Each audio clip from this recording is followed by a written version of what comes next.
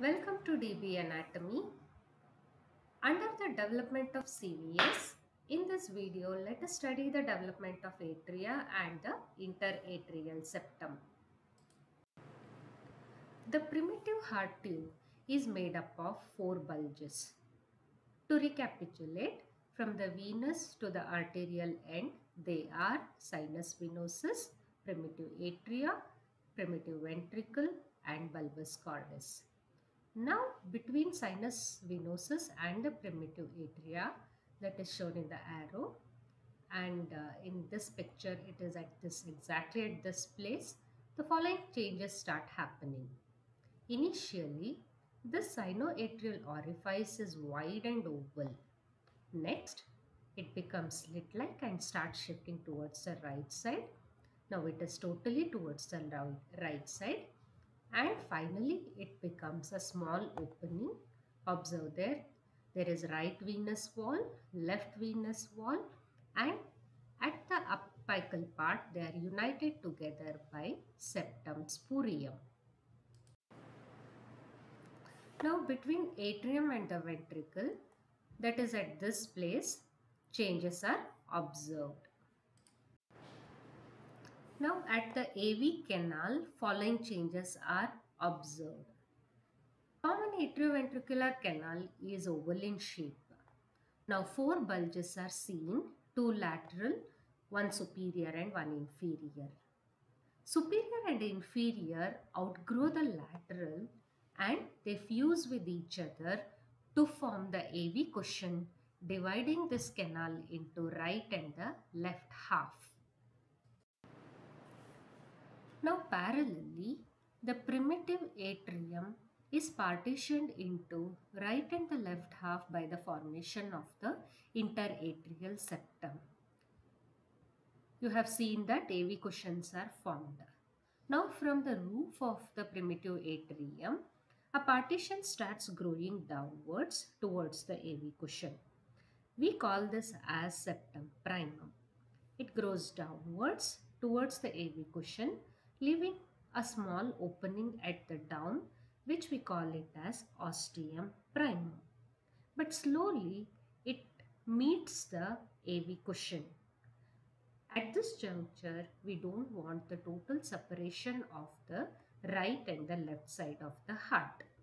So this is compensated by the formation of another opening at the upper end of the septum primum, which we now call it as septum secundum.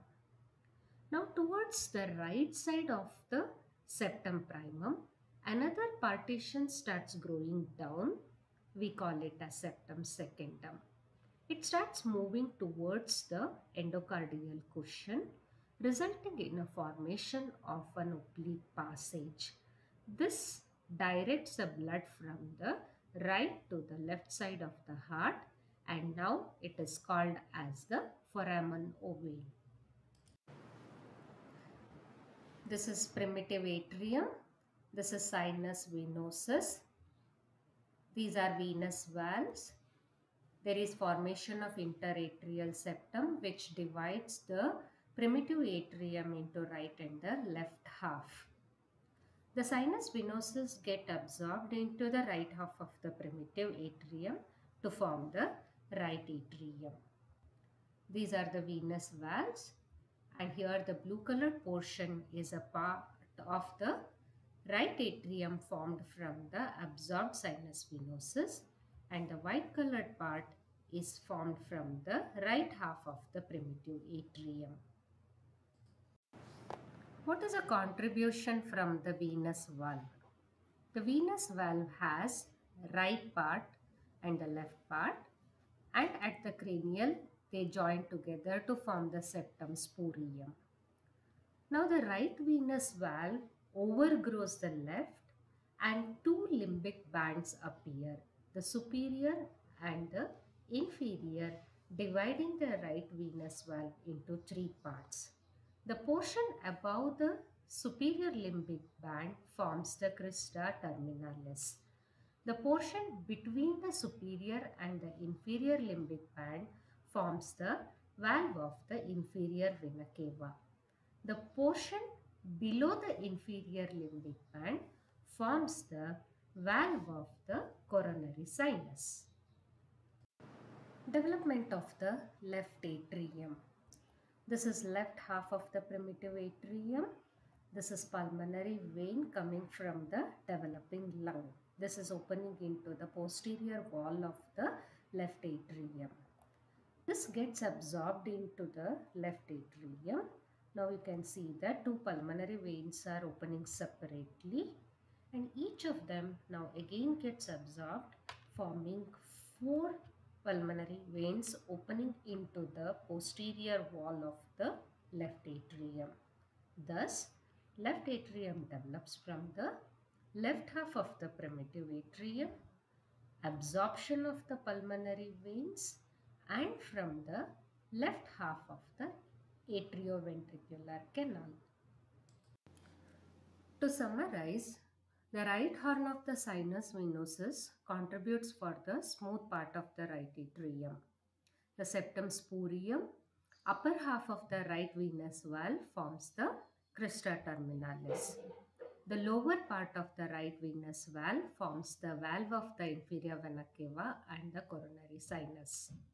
The right half of the primitive atrium forms the rough trabeculated part of the right atrium. The right half of the AV canal forms the most ventral smooth part. So these all together form the right atrium.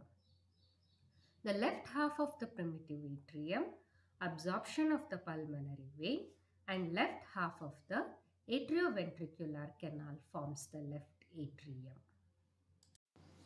Coming to the applied aspect, atrial septal defect. If the interatrial septum is not formed properly, this results in what is called as atrial septal defects. Many kids are born with this ASD, but within 1 year, most of them close, resulting in the complete separation of the two halves. But in some of the children, it may not requiring a surgery, especially if there is a symptom of shunting of the blood in the opposite direction, that is from the left to the right side of the heart. This defect may be seen in the ostium primum or ostium secundum. So patent foramen ovale. We have seen that the foramen ovale is located at the lower end of the septum secundum. Before birth, since the pressure on the right side is more and left side is less, there is a flow of blood from right to the left. But after the birth, once the lung starts functioning, automatically the higher pressure on the left side will oppose the lower flap with the higher one, closing it functionally at birth. But in some 20% of the people, it may not close totally, resulting in what is called as patent foramen ovale. Most of the time, it is asymptomatic. Let's study the development of the ventricles in the next video. Thank you.